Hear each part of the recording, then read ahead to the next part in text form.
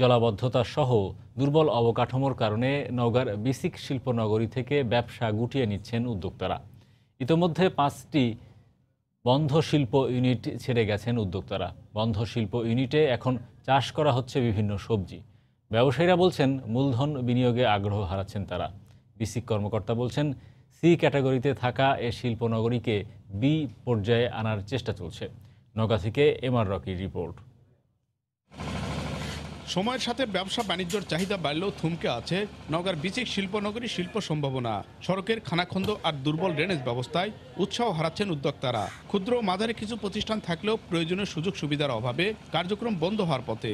লোকসানের বোঝা কমাতে ইতিমধ্যে 5টি শিল্প ইউনিটকে বন্ধ ঘোষণা করেছেন উদ্যোক্তারা। এসব ইউনিটে এখন চাষ করা হচ্ছে সবজি। বিসিকে পানি সবসময় ঢুকি বসে থাকে বর্ষাকালে। রাস্তার গাড়ি নিয়ে আসলে পাতি ভাঙা যায়, সাপ ছিঁড়া যায়, গাড়ি ফাঁসা যায়। ব্যবসায়ীরা বলছেন বিসিকের সুযোগ সুবিধার অভাবে পুঁজি বিনিয়োগে আগ্রহ হারাচ্ছেন তারা। পানি জলাবদ্ধ থাকার কারণে এখানে ব্যবসা প্রতিষ্ঠানটা দিন দিন নষ্ট হয়ে যাচ্ছে। আমরা বিসিক কর্মকর্তাদের কাছে গিয়েছি, ওনারা এ ব্যাপারে কোনো পদক্ষেপ গ্রহণ করে নাই। এই অবস্থায় বিসিকের সম্প্রসারণ ও আধুনিক সুযোগ নিশ্চিতে শিল্প মন্ত্রণালয়ে হস্তক্ষেপ কামনা করেছেন ব্যবসায়ী নেতারা। আমাদের কিছু ব্যক্তিগত উদ্যোক্তা আছে যারা এটা করার জন্য প্রস্তুত।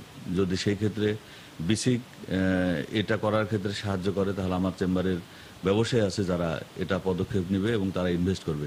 বিসিকের যে বর্তমান যে ট্যাক্সটা ধরা হয়েছে এটা অত্যন্ত হারে বেশি।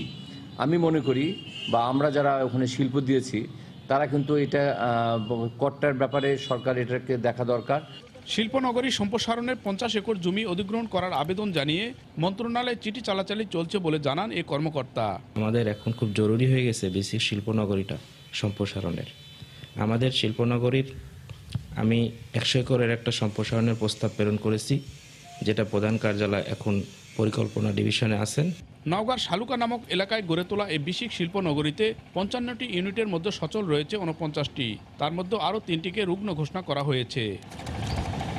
এমআর রকি, সময় সংবাদ, নওগাঁ।